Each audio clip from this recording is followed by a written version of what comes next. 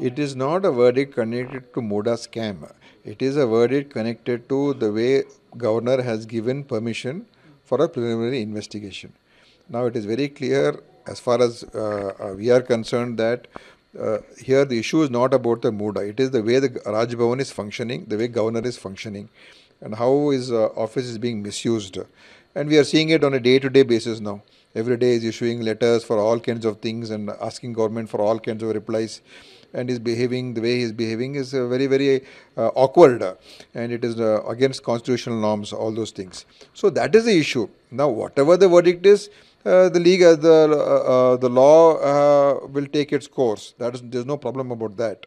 And our CM is very confident about his own innocence. We are very confident about his own innocence, and whatever happens, we will face it. That's not an issue.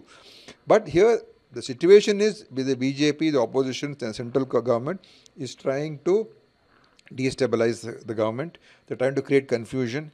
They want to see that the administration, gets derailed and development doesn't happen in Karnataka. That is the intent. But we are not going to be distracted. We are going ahead with many programs. Even today, there's a big program at 5 o'clock. CM is there. Yesterday, we had the ambulance launch. Many programs are being taken up.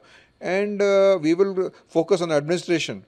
That is our main intention. But here, their intention is to create confusion. So whatever the verdict is, if it allows, no problem. If it doesn't allow, no problem.